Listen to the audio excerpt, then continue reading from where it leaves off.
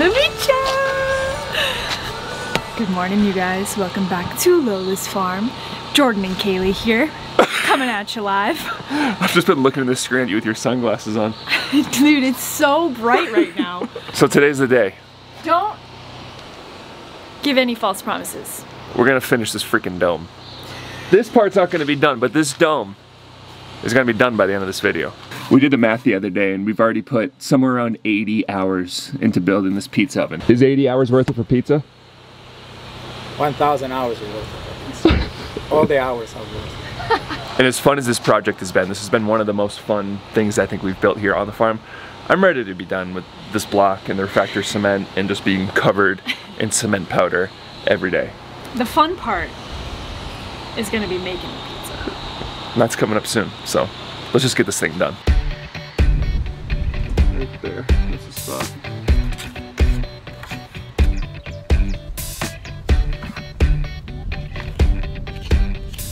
You know what that looks like? What is it? Pizza. Look, it looks like a pizza. This is getting really challenging now. It's getting very vertical. This row is all done. Combining the doorway with the dome is done. But now we're going here, which is nearly straight up and down. The challenge is just gonna continue, but I'm really happy that this challenge is done because that had a lot of angles and it was really hard. So I'm gonna get all sappy on you guys again. I don't know what it is. I feel like I've just been having a lot of moments of reflection recently, but it's crazy looking back at little Kaylee when I was 7 or 8 years old. And as a child, I always envisioned and I always dreamt about living on a farm and living a very simple life. I don't know exactly the moment when that started or what kind of triggered that moment. I don't know if maybe I just visited a farm one day and was like, this is it, this is what I want. But it's pretty surreal living that reality now, and almost like that dream has come full circle. And even as a kid, like I remember watching adults do things, like very simple things. And specifically my parents, both my mom and my dad, I felt like when they would do simple tasks, they put so much like presence and heart and soul in what they were doing. And as simple as cooking, or my dad was always super handy, so he was always working on different projects and he was always so just like in the zone. And it's something that I'm constantly trying to incorporate every single day of my life.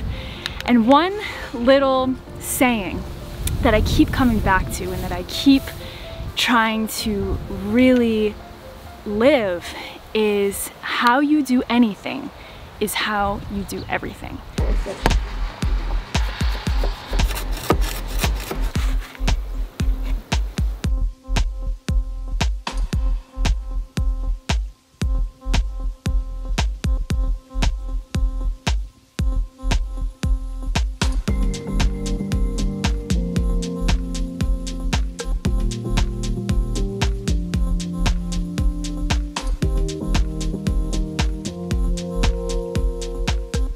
We got the baby in the bed. It's super zoomed in, honey. It's probably just your forehead. We got the baby in the bed. Working with her on my back. My back's pretty darn sore. I like having a break every once in a while, and just getting her more and more used to sleeping in her crib is definitely something that we've been working on a lot as well recently.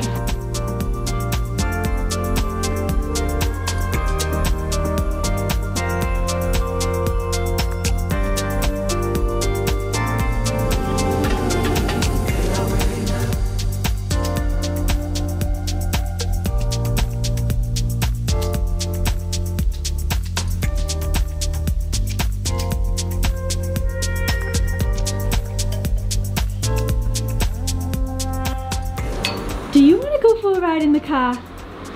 Yep. Bye, honey. Love you. I'll be back in a little bit. All right. So Jared is usually the one that does the hardware store trips, but today I'm going for a change. Sadie's with Adriana, and I haven't left the house in like 3 or 4 days. So I offered to go get some fresh air and take a little cruise. You ready, honey? Come on, baby.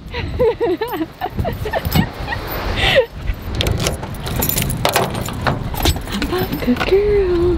One thing that is insanely cool about our setup up here is that on our lands, it feels like we are so out of touch with society, and you know, all we have is cows for neighbors, and you don't ever really hear other people or really traffic that much that goes by. But the beauty of it is we're only 10 minutes to town, so even though we have the feeling as though we're in the middle of nowhere, we can still have the convenience of running to town fairly quickly to get pretty much anything and everything that we need. And I'm pretty sure this is Lola's absolute favorite thing in the entire world, is going for a ride in the car. I don't know if you guys can tell either, but they just redid our entire road. See how flat it is? Before, it was so bad, and they typically do it once a year, but they hadn't done it because of COVID, and then we had a huge rainstorm that came and just like totally annihilated the whole road, and it's been like that for about a year now. And they just finally smoothed it all out, and man, it makes a world of a difference going up and down this road. It probably cuts the time of our drive up here totally in half, which is just amazing.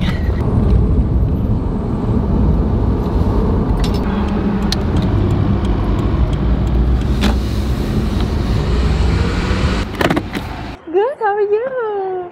Long time no see. So I need to get some more fire brick. How many? 40. I joke around with Jord all the time that cashier there is Jordan's hardware store girlfriend, because every time he comes back with a huge handful of chocolates from her. But I guess she does that for everybody. Hola, ¿cómo está?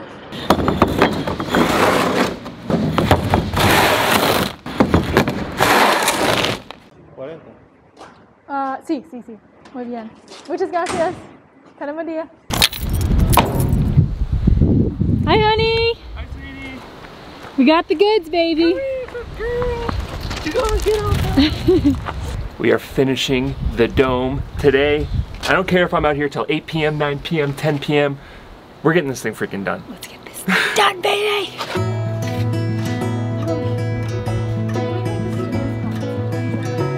You should build a square one instead. Oh, great idea. How about saying like,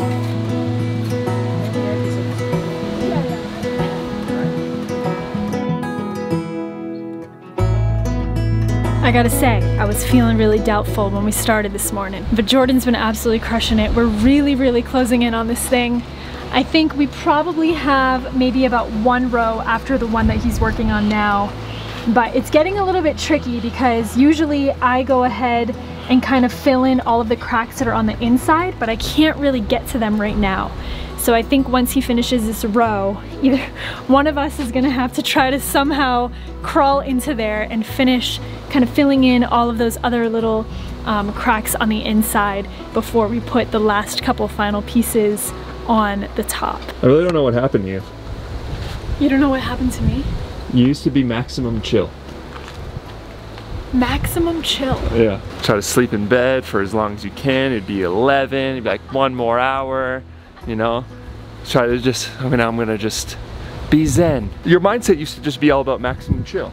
It was, yeah, you're right. And I don't know, I think it's ever since we had a baby. Now Kaylee's just like, what should I do next? What can I do next? What should I do now? It's like, do, just getting stuff done, just trying to get in there, get cement in all the cracks. I don't know what it is, like, I'm just like, life's just more fun now. Like, I just want to do as much as possible. I think you are rubbing off on me. I think that's also part of it. I'm just kind of out of my mind. I just like... And that was the thing that Jordan and I always said was like, We always complimented one another. Anytime I go on social media, they're always serving me ADHD medication ads, like nonstop. ADHD meds, ADHD meds. I'm like, Facebook, are you trying to tell me something? And I'm like, this is why I don't go on Facebook, and I just turn that crap off. So it's like, there's like 16 different ADHD med brands. I know, and it's probably because you have like 16 different web browsers up that you're constantly just jumping from one to one, and it's just crazy. This little bub is just waking up. Had a nice little nap on Mama's back. Today is actually Sadie's 5-month birthday. Well, technically, It's her 5-month day. her 5-month day. Her 5-month day. Her 5-month alive day. Oh, little bub. Happy birthday. Happy 5-month birthday. Happy month day. But it's so funny how I feel like we go through these different stages every week. Every week there's something new.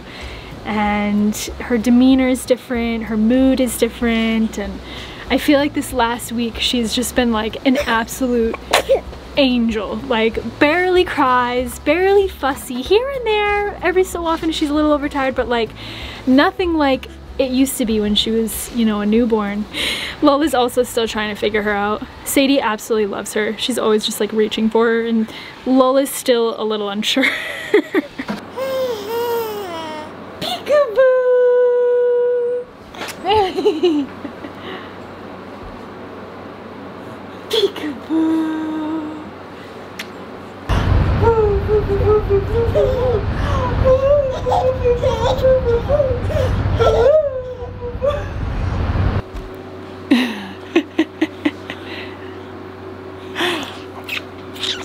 So he said to his mother, "I am running away." "If you run away," said his mother, "I will run after you, for you are my little bunny."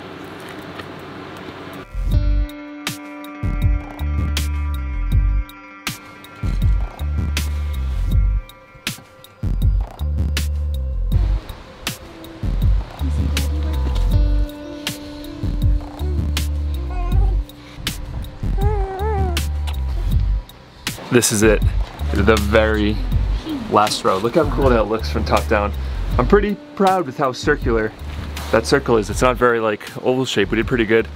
This stick method, if any of you guys are looking at building a pizza oven, I highly recommend the stick method. I was looking at people who fill it with sand. I was looking at people who use exercise balls. The stick method, I think, was very, very easy to use. So just a little tip for any of you guys that are looking to build a pizza oven out there, but we still have one row left, and then we could finally call this a day. If you guys are thinking of building a pizza oven, buy one. Don't spend weeks and weeks and weeks building one. Just go out and buy one. Buy one. Oh my god. Oh my god.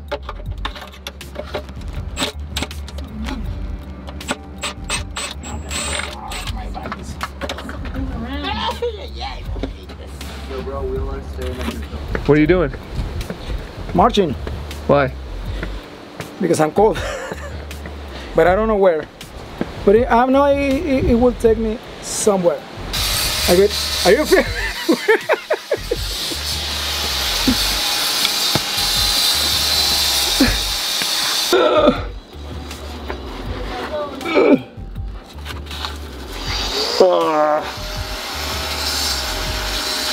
I'm just making sure that all the cracks in here are all filled just to retain all the heat. I don't want it going through cracks, finding its way through, having hot spots. I'm kind of concerned. I really should put a fire blanket on the outside of this next and then put the insulation and then the finishing layer. But I don't want to. I'm hoping I can just put a finishing layer on it and call it a day. But the thing is, if the brick on the outside gets over 150 degrees Fahrenheit, that's when concrete starts to break down. A little bit of a buzzkill. We have the last piece to put in here, but no more cement. So I guess we didn't finish it today.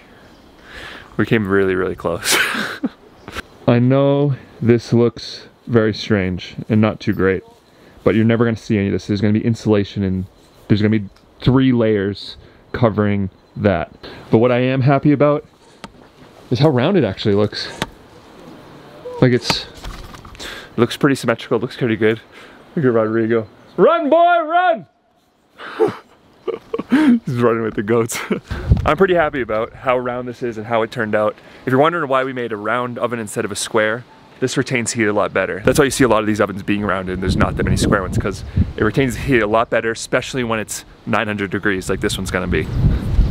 You did it! We did it!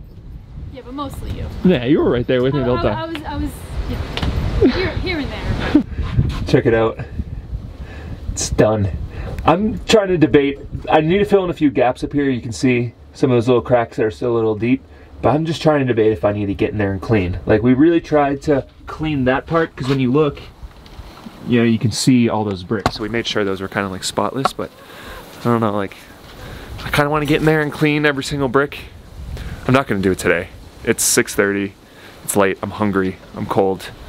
And I'm just going to stop complaining now and go inside and take a shower.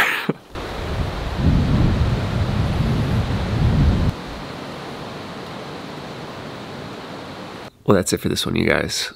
Thank you so much for following along with our pizza dome build, and for those of you that have followed along on the whole thing. It's been such a blast, such a good challenge, such a good puzzle. And now the fun really begins, because now we can start making pizzas in it. There's still some more work to do on it. Now it's time to take it from being functional to making it, well, still functional with the installation, but then also beautiful, which I'm really excited for. So we love you guys so much. Thank you so much for following along, and we'll see you next time.